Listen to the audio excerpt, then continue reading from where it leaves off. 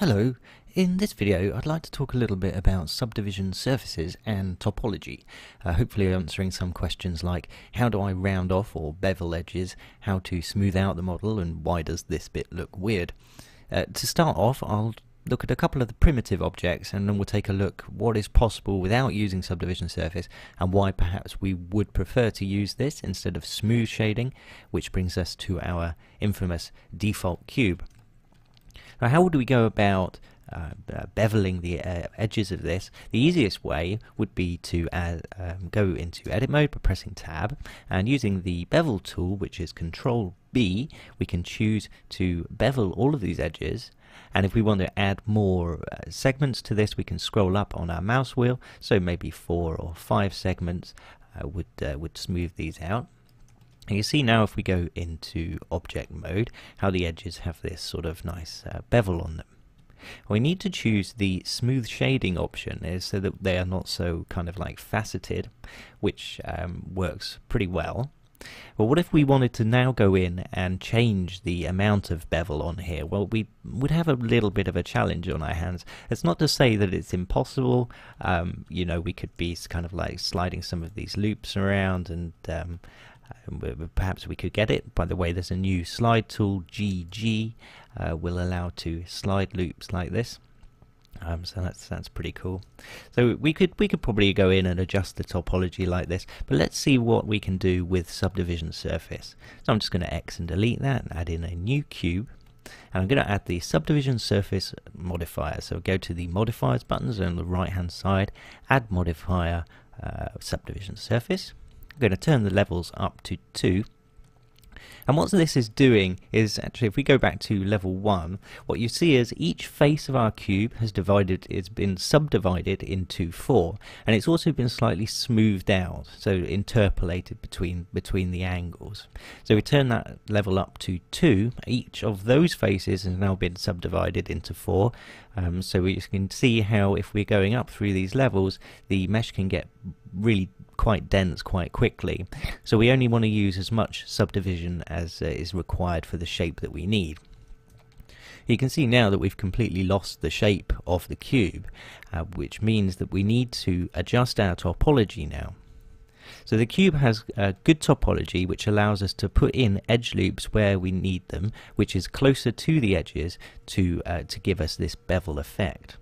So in this case, what I'm going to do is press Control R to add in our edge loops. I'm going to scroll up once here to add 2 edge loops, and because the cube is lined up along the world axis quite nicely, I can press S to scale, X to go along the X axis, and just scale these out towards the ends.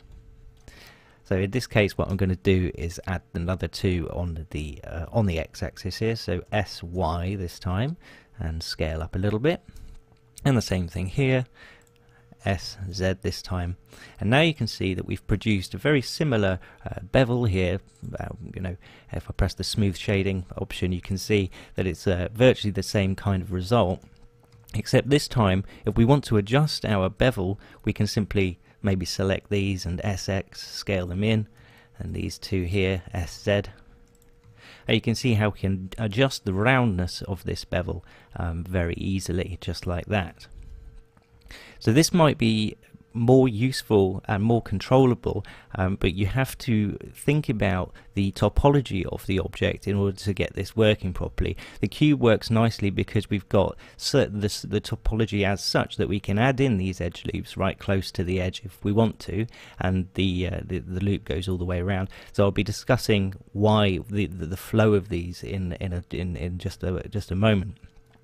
Let's take a look at another object here. Let's say the cylinder object. So if I add a cylinder, yeah, cylinder, there we go.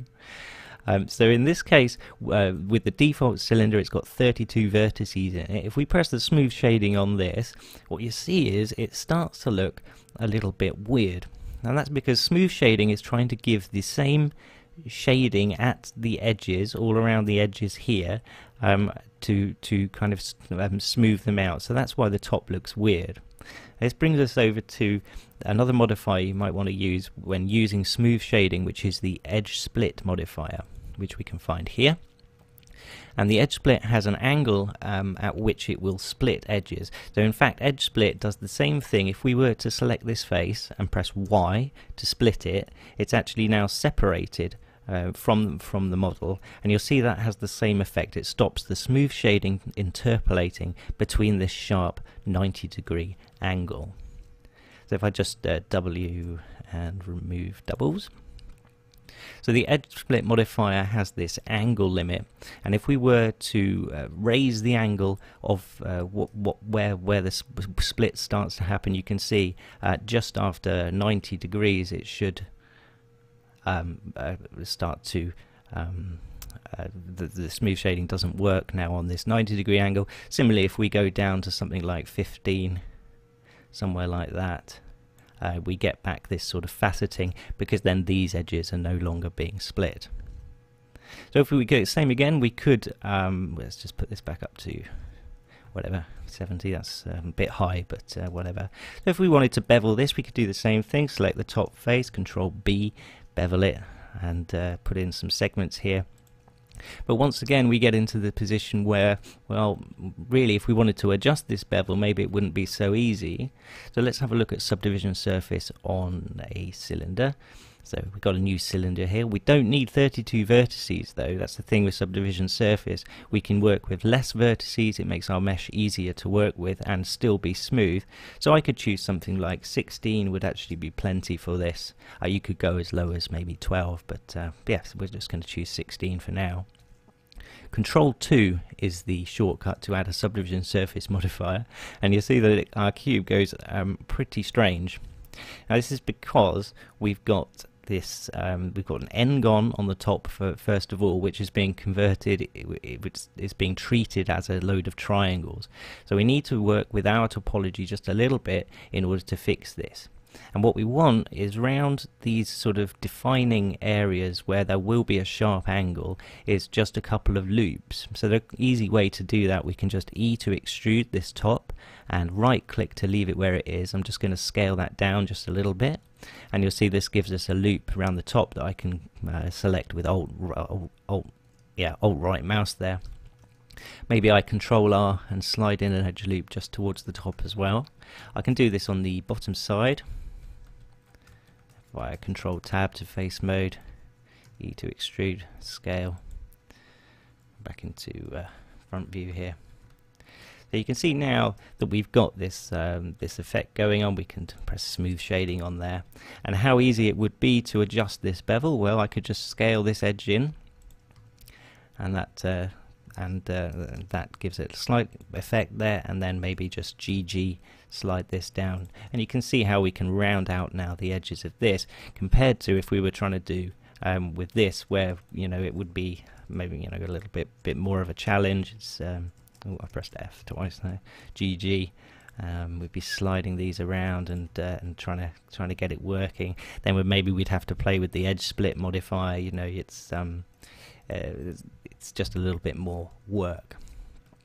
It's going to bring us onto the subject of topology in just a moment. So I'll show you a quick example of that, and then we'll look at some sort of more concrete examples. So if I just delete those and Shift C, recenter the cursor, go Shift A and add in a monkey here. Now again, we can choose the smooth shading, and Suzanne starts to look a little bit weird. See how the edge split modifier treats this. Perhaps it improves some surfaces, and we could certainly play with the split value here and see if we can find something we like. But what you'll notice is if I go to front view and then maybe with 1 on the number pad and then press number pad 5, what you'll notice is that we've still got these sort of very sharp edges around, and you can never change the silhouette of an object using a smooth shading. So I'm just going to delete the edge split modifier, Control 2, and add in our subdivision surface modifier, and you can see how much this improves the silhouette as well as the general appearance of it. If we wanted to, for example, we'll go to edit mode, and let's take the ear for example. If we wanted to sharpen up this just the edges of this ear, say, we'd want to be adding in an edge loop kind of around here. You can see when I Control R and try and do this, the purple line shows where the edge loop is going to go. So this isn't going to work for us because the topology hasn't been set up with that in mind. So maybe we can adjust this somehow. We can see that the edge loop is flowing down here, and it's actually going towards this triangle, which makes me think that we can probably fix this fairly easily. We want it to be meeting up kind of with this edge here through here, so I can see that perhaps we can, if we merge these two, or W merge at center, and merge these two, W merge at center, like, okay, we've still got a triangle, but now we have this edge loop around here that we can do what we need with. So just turn the subdivision surface modifier back on, see how the ear is. Control R, now we can add in edge loops towards the edge of the ear here, and then you can see in edit mode we've got this rather more sharper appearance. So again, worrying about the topology when making the model will make it easier to adjust things like this and add in loops where you want to control the subdivision surface. You know, around the eyes, for example, we'll have good loops, so we can we can kind of do whatever we want here and make it look different. Right. Okay, so let's have a look at some more topology examples. So yeah, I've used the term edge loop and face loop a couple of times. Let's have a quick look and see what I was meaning by that. So I'm going to all I've got here is a plane, and I'm going to kind of tab into edit mode and just select everything and go W and subdivide it that many times. I've also disabled the manipulators, but that was just with control space, just because I find they get in the way. Anyway, I can select what we call an edge loop with Alt and right click, and what this is doing is the reason this works is because each vertex here is connected to 4 edges, and this all the way along here, it doesn't meet any triangles, and that's what we call an edge loop. Edge loop doesn't. It sounds like it should have to meet back on itself or something like that. That's not the case, but edge loops will terminate at what we call poles. Now I'll get onto poles in just a moment, but if we were going to call this an edge loop, we should also look at the other loops available, which if I go into edge select mode, and if I Alt Control and right click on an edge here, we can see this selects all these edges, and this is what we call an edge ring. And when we use the Control R tool to add in an edge loop, what it's actually cutting through is edge rings. So whenever you can spot on your mesh where your edge loops are going to go by looking for these edge rings. Similarly, we've got a thing called face loops. That should be reasonably obvious. It's a loop of faces, and this is typically where 2 edge loops are side by side, and they go on like that. So I mentioned the term pole a moment ago. If I was to introduce a triangle into our mesh, let's say, for example, if I take these 2 vertices here and press J, we've now got a triangle, well, 2 triangles in fact. If I Alt and right click now on this edge loop, you'll find that it's stopping at this pole. Now this pole it's a pole because it's got 5 vertices, 5 edges rather, attached to it. Yeah, so we've got 1, 2, 3, 4, 5. Oh, that was messier than I thought it was going to be.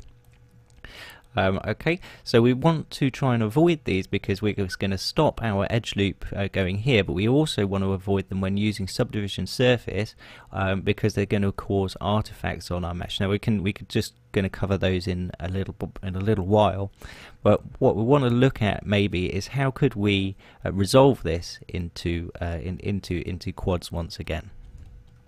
So the way to get rid of triangles, obviously this isn't a real world example because what we could do is be in face select mode, just select the 2 there and press F to make them back into a quad. But let's say for example that this perhaps wasn't possible in our case. What would we do?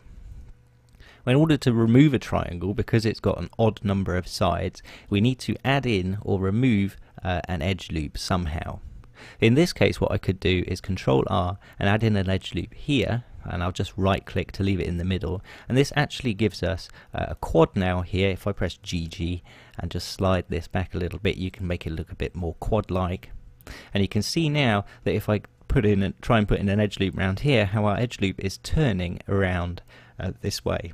Now obviously I've still got a triangle down here, so I can resolve that. I can put edge loop in just like this, and GG, slide it back, make it look a bit more quad-like. And now you can see we've got an edge loop around here, and we've also got an edge loop around there that we can put in. So deleting edge loops can be done. You just select it, press X, and delete the edge loop. So let's just get rid of those quickly.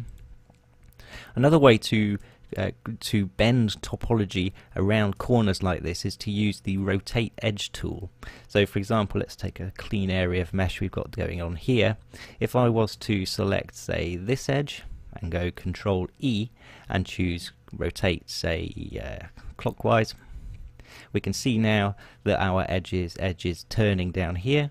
We could do a similar thing sort of down here maybe, Control E, rotate counterclockwise, and you can see we've got now this loop going around like that.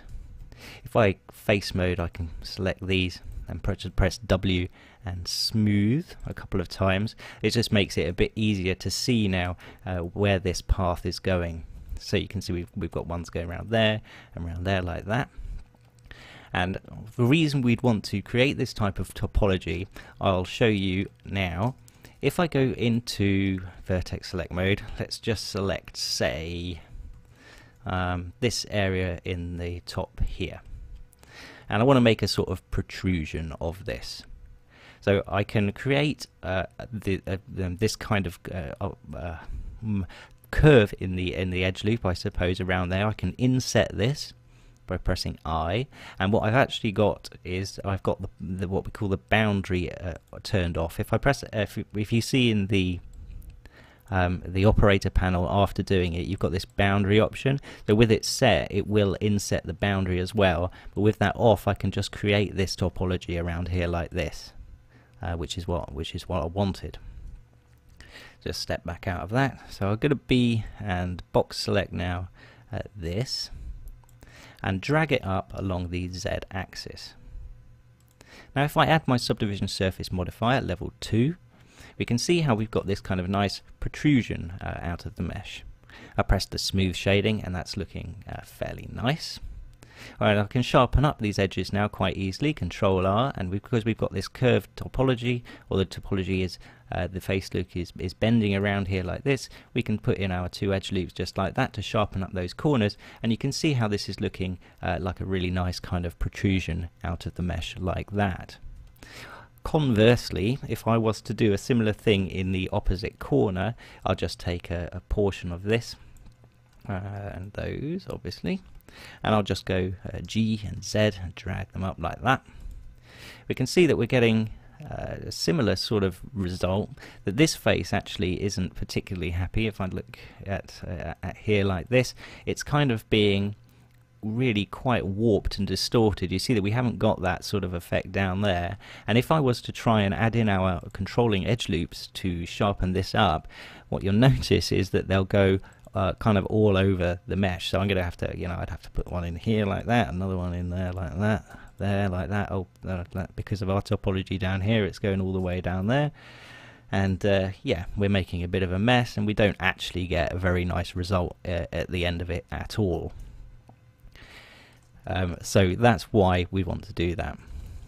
Another way to create this sort of topology is with an extrusion. So I could select some portion down here.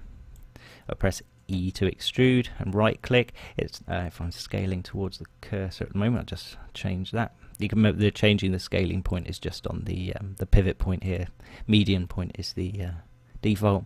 You can scale that in. Actually, this is the same as doing an inset, but you'll notice that extruding or insetting is still producing this nice edge loop around there. So I can just select these again, G, Z, and we've got our nice protrusion, and Control R, I can loop cut these in just perfectly fine like that.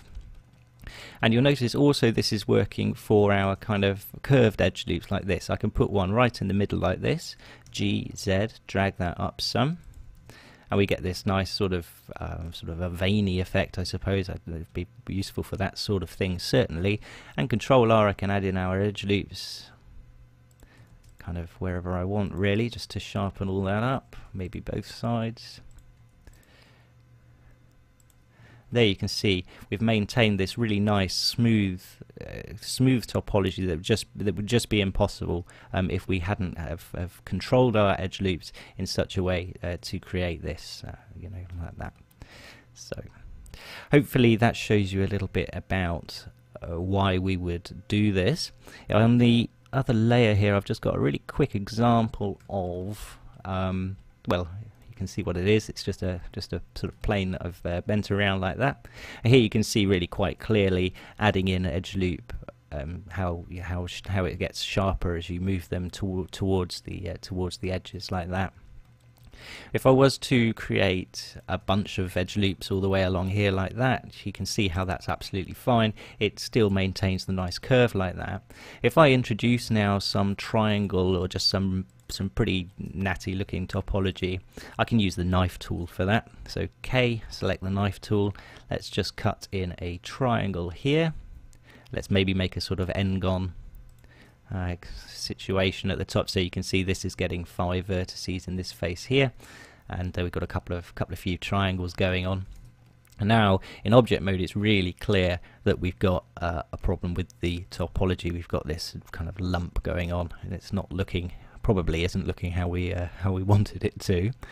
So the reason I wanted to demonstrate this is if I just Shift S, go cursor to selected on this guy here, I change my pivot point to be the 3D cursor, and how do I select all that? Control numpad plus maybe. Okay, so you can just get all that selected. If I now RY, and I can just rotate all this using the 3D cursor. If I flatten this out, what you'll notice is when we go back into object mode, how that lump has all but disappeared completely. So this is a situation where you could get away with some pretty horrible topology without getting these artifacts. So I guess the moral of the story is, if you're going to have triangles, have them either where you can't see them, or where the topology is flat like this. So you can see how if I bend these back around again, you know, make the angle really extreme, then you know that it's totally obvious that what's going on. This might not be a particularly good example, but you will come across circumstances like this where you know you're going to have to resolve the topology will stop this kind of thing happening. Okay, so that's all I wanted to show you. I hope it's been a reasonable introduction to subdivision surface modeling and a little bit about topology. Have a play with it yourself, and yeah, I'm sure you'll have a lot of fun and make some cool stuff. So happy blending, take care, and I'll see you next time.